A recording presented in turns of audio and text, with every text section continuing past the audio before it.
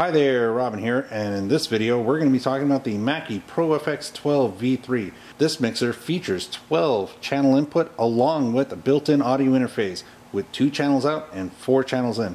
It also offers features such as compressors, high Z, special effects, and sub-channel options. We're going to be talking about all of these features and more in this video. And here we are. This is the Mackie ProFX12v3. It's a 12-channel mixer with an incredible audio interface built into it. Let's get rid of what you can't see right away, which is the audio interface. That happens to be a 24-bit, 192 kilohertz processor that's running the audio interface out of this unit. 2 channels to our computer, 4 channels back into here. It has channel 1 and 2 set up into the blend, and then it has channel 3 and 4 dedicated on line 11 and 12. We can engage or disengage or run it off at 3.5, but that's super impressive. And the fact that you can run this as 2 completely separate systems. You can run it as an audio interface for a live stream to your computer, or if you want to record with it, while using the main controls to run and room separately at a different volume level, which is a big important thing to be able to do with an actual mixer and an audio interface built into it. Now, notice I'm not just saying, oh, with USB connection, because it's a lot more than that. You're also going to get software with this. You're going to get Pro Tools first, and you're going to get Waveform OEM, all part of the Mackie package when you buy this mixer. Now, if we run through the channels, we'll be able to cover all the features on the machine pretty quickly and pretty easily.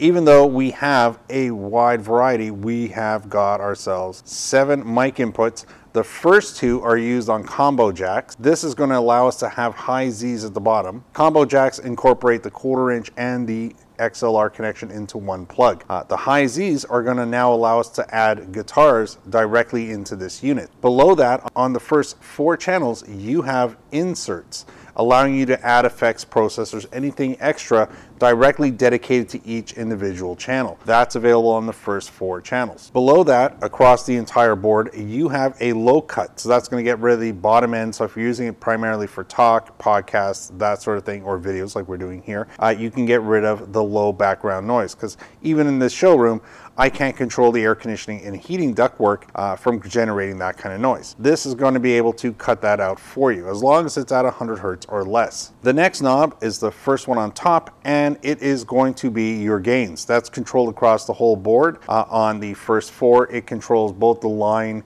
and the microphone inputs, and then it just of course covers the line inputs across the bottom. Below that, across the first 4, are going to be compressors.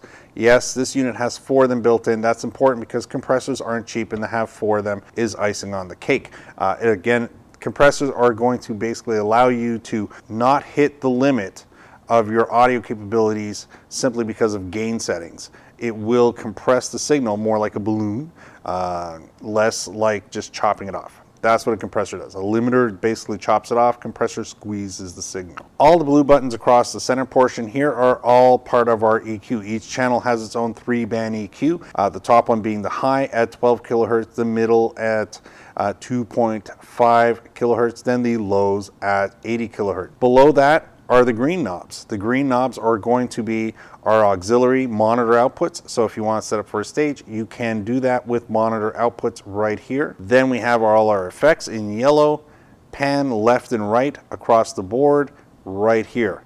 Below that, we have our mute option. So without having to make any changes on the actual unit or on the sliders, we can simply just mute out any channel we don't want. And the nice part is on the Mackies, they turn red when they're engaged. Below that, we get into our sliders and the actual controls. Now, this is where instead of running the mixer vertically, we're going to start looking at things horizontally.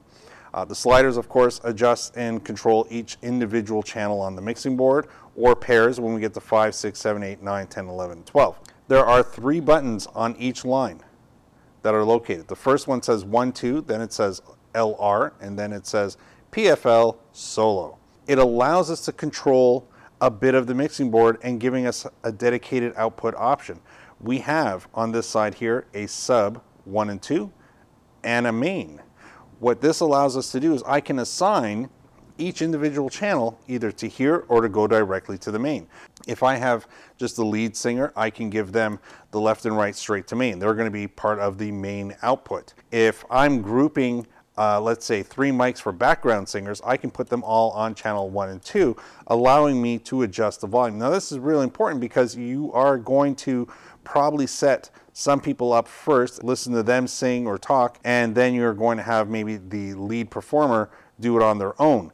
So the idea is to be able to then, after you've made your adjustments on everybody else on channel 2, 3, and 4, by choosing channel 1, 2, 1, 2, 1, 2, it allows me to then just turn that whole package up and down right from here. Let's say I have an announcer, someone who's going to be narrating the actual show, and I have them set up on channel 9 and 10 off to the end. I can engage and disengage them just by having that. So again, I can leave their setting, and whenever I hit the PFL solo, it automatically turns everybody else's mic off and brings in the actual solo directly into the line. Then when the announcer leaves the stage, I can simply just turn them off and it goes back to being the way it was. That's what all these buttons do for you. It really, really puts a lot of control of actually the mix in your hands.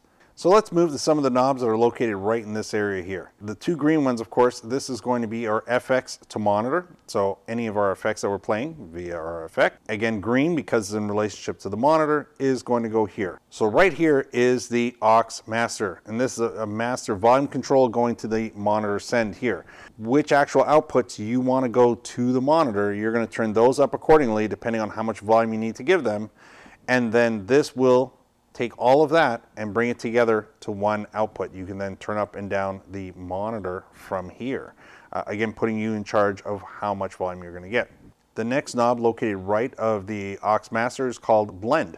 And blend basically allows you to take the 2 USB channels coming in on channel 1 and 2 and blend them with the actual mixer. So you listening to what's going on or playing against what's going on can decide how much of the actual mixer versus how much of your backtrack you want to listen to just by controlling that from here, left and right. Below that, we have a button that says 2 headphones and control room, and that's to engage or disengage this function to the actual headphones or control room. To the right of that, we have volume control for the control room, and above that, we have volume control for the headphones. Just at the bottom, above the actual main, we have a button that's called break, mutes all channels, and it does exactly that. This is a hard mute across the whole board. So if you have to make any rearrangements, you're, well, personally going on break, or you just want to stop using the mixer and you don't want anything going out either to the broadcast or to the room, you just hit that button right there. For the plugs located right on the top, again, we've covered already the monitor send. That's our monitor, floor monitors. We've got an FX send. So again, if we want to dedicate our FX to be processed externally, we can do that here. Then we also have just below that, these are going to be our control room outs. I can choose to have 2 speakers connected directly to the sub channel 1 and 2, which is this slider here. So it's listening in on that. And then I can also have the actual control room speakers hooked up right above that, left and right. The more plugs, the better, I always say. Off to the side of that, we have a foot switch. A foot switch is going to trigger the actual effects on and off. So if I need to turn the effects on and off just with a foot pedal because I'm playing in the band, that's a good way to do it. Below that, we have our headphone jack, and at the very top right here is our main outputs. We've got XLR, and we've got 1/4 inch bounce or unbounce all here. On the very top of the unit, facing the front, we have our power switch, and our USB connection. So before we actually get to the effects, why don't we actually switch to the mixer, and we're going to listen to the mixer through a condenser microphone, and we're going to sample out the effects and the mixer as a whole. So here we are. We're now running off the actual mixer. That's why we have an XLR plug. We now have a condenser. I didn't want to go crazy on the actual microphone, so we are using a PD-MIC70, which I enjoy using. It's not over the top. It comes across really well, and it's reasonably priced. So now you know everything you hear is the mixer and not some fancy $500 microphone. Note that if you're hearing a hiss or a background or any humming sounds, that's the room. I am not going to run this through a noise canceling filter or anything like that in the software because I want you to hear the mixer. Anything else I would do to it would be in the software, and I just don't think that's appropriate. So what's going on here? We have the high Z off because we don't have a guitar plugged in. We do have the low cut filter on, but that doesn't really help my showroom out too much. Our gains are set at about 60%. We're not using a compressor because I'm just talking and I'm within reasonable check here for volume. And then we have our EQ set at the unity. I could turn those down and up. Again, that's the high. This is the mids right here, plus minus 15. And again, we're going to do the lows. The next would have been monitors. We're not using those. Our effects are right now off, but we do have them set to 50%, so we can demonstrate that. And our pan and tilt. Right now we're in unity. I can go to the left channel, or I can go to the right channel, because this is a 2-channel out. This does affect the sound in your ear. We don't have anything engaged here except for the left, right to main, because I'm controlling the volume here. So I'm at unity here, I'm at unity here. I have this engaged, which allows me to see the meters and run this whole system either live or through the USB, as we're listening to it right now. So let's take a listen to the effects. Which one should we choose? So to engage number 3, all I need to do is push enter, and here it is. But again, we still don't have, because we don't have any of the effects turned up. So we'll bring this up here, and there we go. That is number 3. That is warm theater. So we're listening to warm theater right now, and if we wanted to go to something else, and again, we can control how loud that is or how intense just by using that control right here.